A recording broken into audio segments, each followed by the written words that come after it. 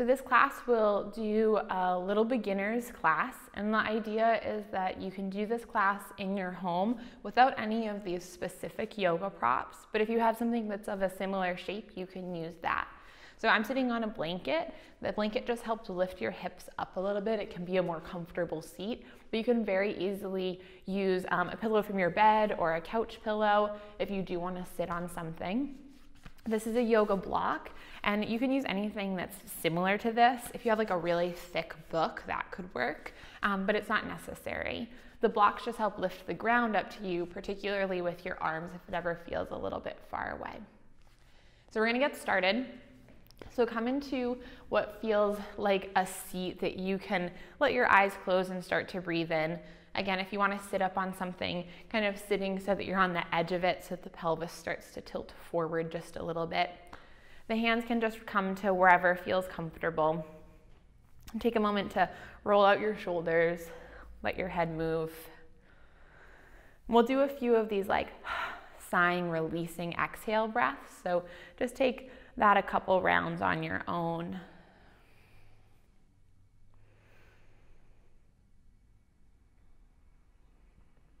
And then let the eyes close on the next exhale or find a steady gaze at the ground in front of you. And we'll start with just a very gentle pranayama. That's the breath practice in yoga. We'll start by inhaling into the chest and exhaling through the belly.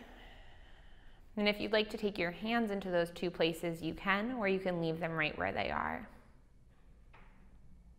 But let's take these breaths together. So empty out your air, exhale out. And then let's inhale into the chest, into the collarbones, and exhale through the belly. Inhale into the chest, and exhale through the belly.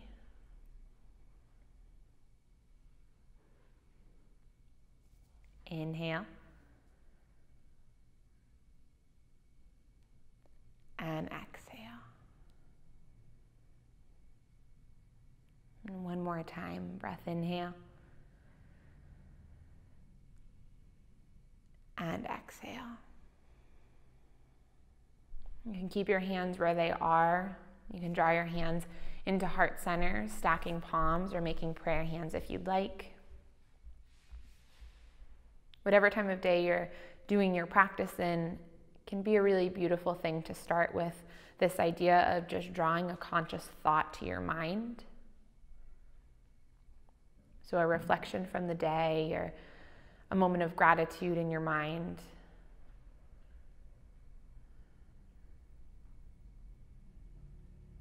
And then we'll start by just taking a big open mouth breath with this idea of sending out whatever that is. So exhaling out all of your air. Let's take a breath in. And a breath exhale out. And if the eyes have closed, gently flutter the eyes open. You can take your hands into your lap. And for our class, we'll move through all of the motions in the spine. So we'll just start with a really gentle twist. In a beginner's practice, you can always elevate the arms overhead. But that can feel like a lot on the shoulders. So option to reach the arms up and take a twist over to the right, or to simply just take the twist over to the right, letting the left hand come over towards the right side of the body, and then reaching the right arm somewhere behind you. Think about breathing into the right shoulder, inhaling to lift up, and exhaling. If you think about having almost like an owl neck, let the head start to rotate.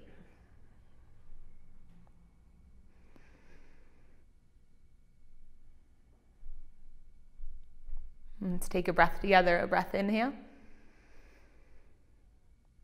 and a breath exhale. We'll inhale, come back through center, walking the arms through center or reaching the arms up. And then we'll switch over to the left, taking the right hand over to the left leg.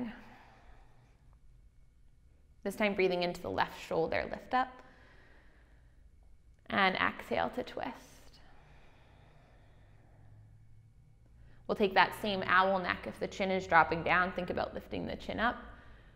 And then beginning to just rotate the neck, gazing behind you. And breathe.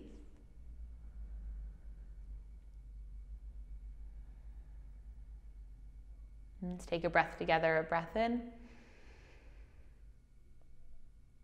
And exhale. And then we'll inhale, begin to come back through center. We're going to interlace your hands and place the hands right at the center of the chest. We'll flip the palms, reach the palms out and up, kind of scooping the arms up nice and long. You can take a little bit of a back bend. And then starting to just move over towards the right. Not thinking too much about the spine just yet, just nice side bends, inhaling up. And then taking it to the left. Let's inhale up. And then exhale, let the hands float down. We'll begin to lift up off of whatever you're sitting on. Just kind of unprop yourself. You can move it off to the side. You might want it later on in practice. And we'll come around onto our hands and our knees. This is called tabletop pose. In our tabletop, we want the hands underneath the shoulders and the knees are under the hips. And I like to start by tucking the toes. See if you can curl even the baby toe under. And then just let the hips sink back towards the heels, getting a stretch through the soles of the feet. You can let the head be heavy here if you'd like, or let the back of the neck be a little active. Let's take a breath in. And exhale. We'll inhale back into our tabletop.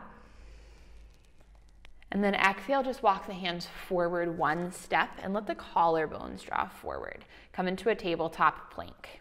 This is a good place to start to build up some strength in a yoga practice and start to understand what's called proprioception, where your body is in space. If it feels like the shoulders are really sinking and the hips are heavy, think about if you could lift the bum up a little bit more, but not back over the knees. Let it be at the space between the shoulders and the knees. We want the collarbones to draw forward, the shoulders to draw back. If the head is heavy, allow the gaze to look forward.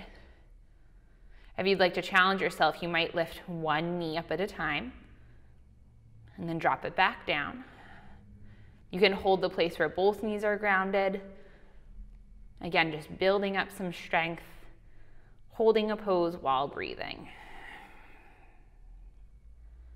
From here, let the hips draw back over the knees. And then we'll just walk the knees back depending on how long your body is so that the arms can be forward and the knees are grounded. And the torso is at a 45-degree angle.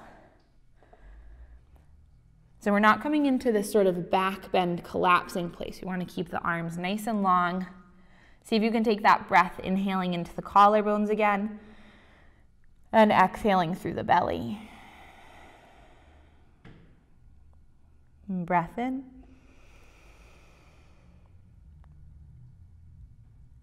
And exhale. From here, using the strength in your arms, walk your hands back towards the knees. And we'll come into a place where we can sit up on our shins. So we're lifting the hips up. We'll take the hands to the low back. Keep the toes tucked. And let's inhale, reach the arms up. Again, flip the palms, extend. And that same side bend, exhaling over to the right. Inhale up. And exhale to the left. Inhale up. And exhale, float the hands down. As you float the hands down, sit back onto your heels. We're going to rock backwards and come into a forward fold at the back of the mat. In your forward fold, the torso rests towards the thighs. It doesn't need to touch. The legs can be underneath your hips or they can be wider. Your choice. Arms can be heavy on the ground, reaching for opposite elbows, or hugging around and reaching for opposite shoulders. This is called ragdoll. Let's take a breath in. And exhale. And a breath in.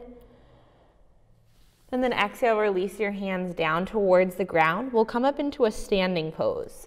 If the legs are very straight, just bend the knees a little bit.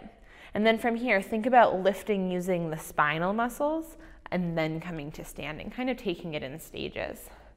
We'll let the palms come forward.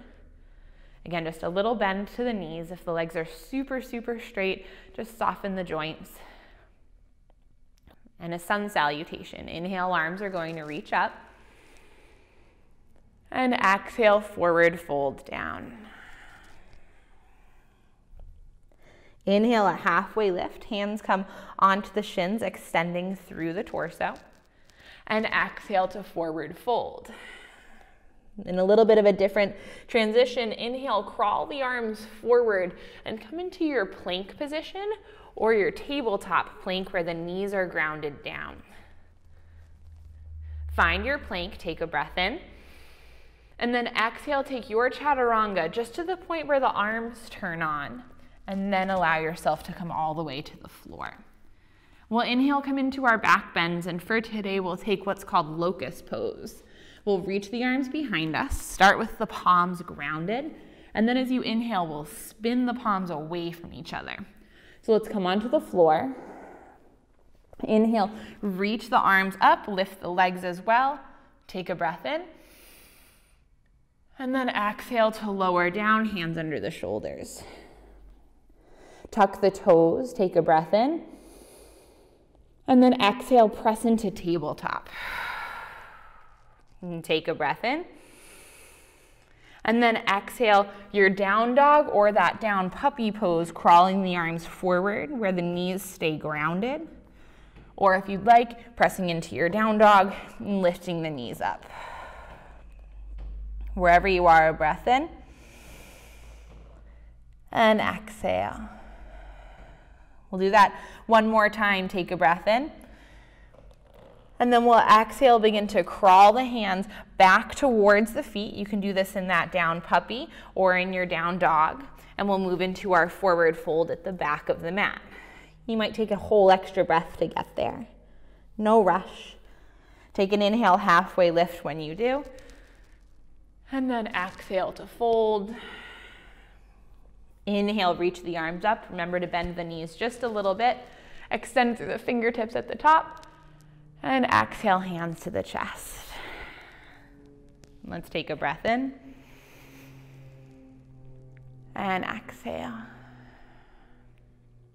Inhale, reach the arms up. And exhale, forward fold down. Inhale, halfway lift. And exhale, start to crawl forward. And again, you might take a whole extra breath to get there. That's okay. Find your plank position, either with the knees lifted or the knees grounded. It's nice and strong though, where the arms are squeezing to the midline. If the head's heavy, we begin to lift it up. Take a breath in.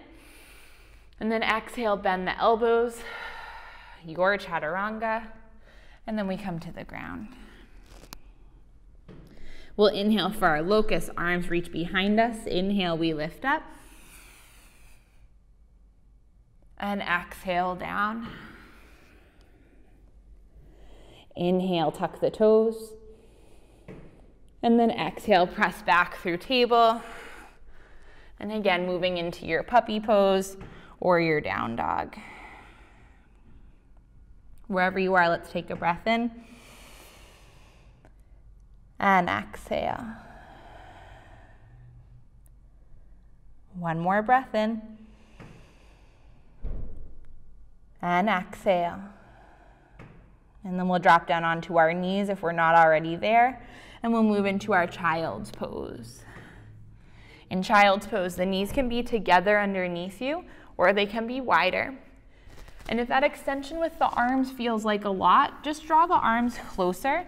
You can turn the palms up and let the forehead rest towards the hands. Wherever you are, try to breathe into the bit between the shoulder blades.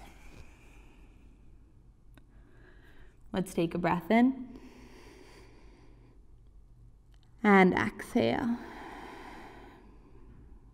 We'll begin to lift up out of the pose. So based on where your arms are, it'll be a little bit different, but we'll extend the arms forward. We're gonna tuck the toes and then come to the back of the mat again. So crawl the hands backwards. We'll move into our forward fold once again, and then coming all the way up, and then through standing. Find this place where you're not quite at the back edge of your mat if you were there, but a couple inches in, and take our hands towards our hips. And we'll move into a standing balancing pose, so a warrior posture. We're gonna bend both of your knees to start, and we'll start by stepping the left leg forward. So if your feet could be on like a railroad track, you wanna step the left foot up to the left edge of the mat, and the right heel will stay lifted. It's called crescent warrior. We'll take a breath in, and exhale. And then see if you can start to balance on that right leg, lift the left foot up, and then slowly start to just step the left foot forward. Doesn't need to be all of the way. And then you might walk that right leg back until you find a place where you can come into a nice lunge position. Just getting used to what it feels like to be standing with a wider stance. Let's keep the hands on the hips. Take a breath in, and exhale. If you'd like, just as before, hands can stay here. They can come to the chest, or they can extend overhead. Let's take a breath together in, and exhale. We'll move into our warrior two. It's an inhale to expand the current posture, and an exhale to transition warrior two. So the right heel comes to a 90-degree angle, and the left knee is forward. Again, you might have to walk that left foot forward. A lot of yoga poses based on the length of your legs is where you kind of need to just adjust the pose. Let's extend the arms up and draw them into the chest. And take a breath in. And exhale. One more breath in. And then we'll exhale, hinge the chest forward, plant the hands down, turn onto the ball mount of the back foot, and then we'll step back into our plank position or again on the knees. And take a breath in. Exhale to lower. Inhale into a back bend, your cobra or your locust, your choice. Exhale, lower. We'll tuck the toes, inhale. And then exhale again through our tabletop into downward puppy or into your down dog. A breath in. And then exhale, walking the hands back. We'll come into that forward fold again. And eventually meet up in our standing pose so that we can prep into that on the other side. Walk the feet up. Now ground into the left foot. Hands can come onto the hips. A little bend in the standing knee. We'll start to lift the right knee up off the ground and then just walk it forward. So it doesn't need to be a big, long stance. The back heel, the left heel is lifted. We'll keep the hands on our hips just to find that balance. Again, remember that railroad track. And then if you'd like, hands can come to the chest, or they can reach up.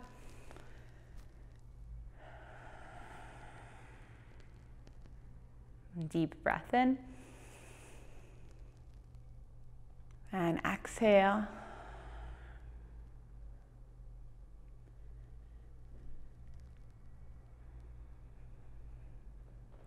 And then we'll draw the hands into the chest if they've lifted. We'll ground down now through the left heel. So it's parallel to the back edge of the mat, and we find our warrior two. Again, you might want to lengthen your stance. And deep breath in. And exhale. See if you can come back into whatever your purpose for your practice was. You might close the eyes. You might soften the jaw.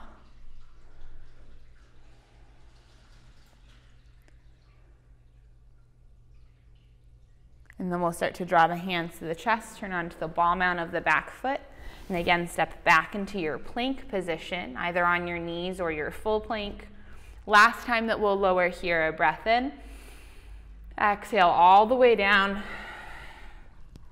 Inhale through back bend, your choice. And exhale to lower. And then press back into your tabletop. And then from here, we'll cross the legs underneath you or swing them around to one side so that you can just come into a place where you're sitting back on the ground. From here, we'll extend both of the legs forward to take a forward fold. And there's a couple different ways that you can do this pose. You can walk the knees towards you, let the torso come to the thighs and reach for the feet.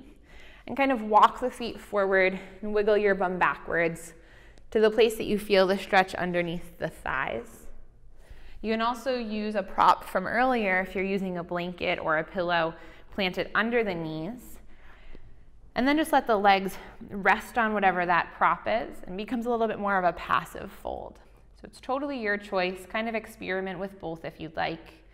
And then as you fold down, you can hold on to the legs if you take the passive option. You can plant the head in the hands. If you're in that more active option as you're folding, you're kind of pressing the heels forward. The head might also become heavy. Wherever you are, let's take 2 breaths. A breath in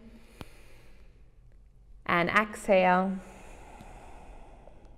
And a breath in and exhale. And then we'll inhale, begin to lift up. We'll plant both of the feet on the ground. The knees come to the ceiling. If you're far back on the mat, just scoot your bum forward a little bit.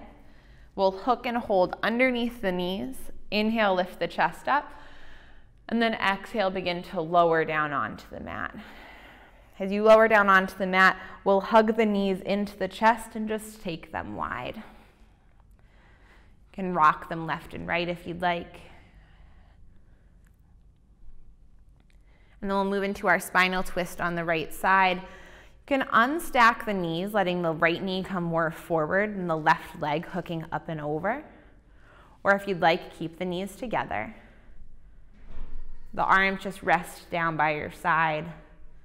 This is intended to be a pretty passive pose.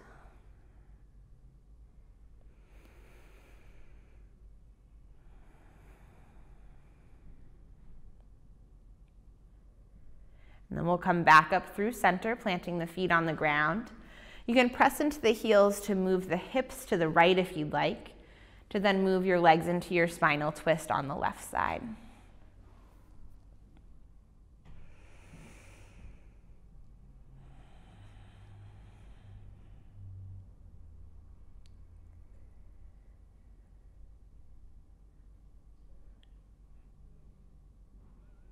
And then we'll again come back through center and we'll make our way into our final pose, which is known as Shavasana, where we let the legs extend long.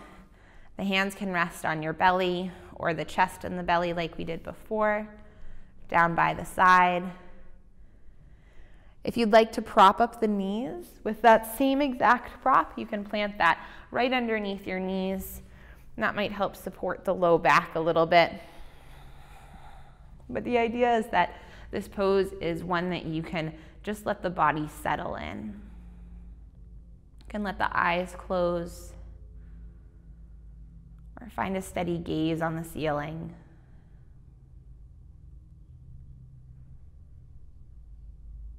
Just feeling the pulse to your breath.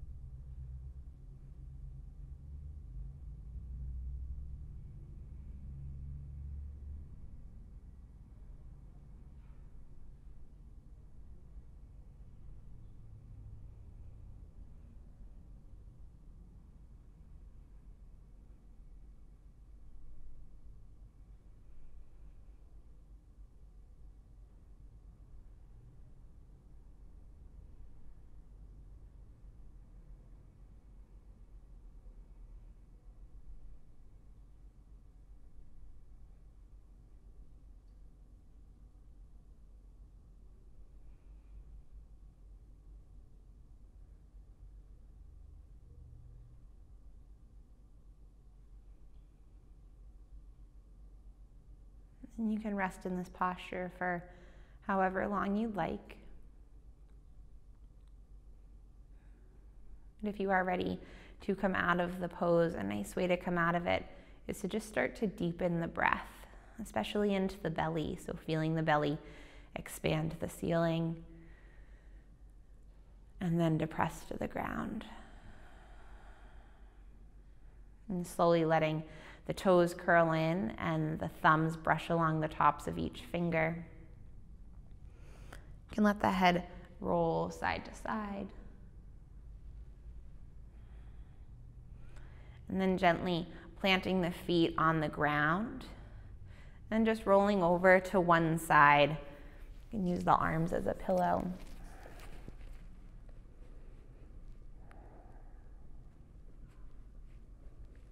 And then after another breath or so, pressing up into the same place where we started our practice, into a comfortable seated position. You can take the hands into your lap once again. Just as before, inhaling into the chest and exhaling through the belly. Returning into that same intention. We'll close by drawing the hands into the chest and taking another full exhale breath. So let's empty out all of the air.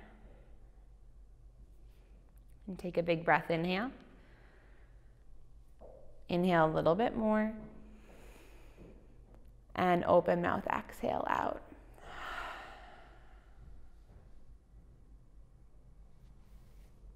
Thank you for practicing. Namaste.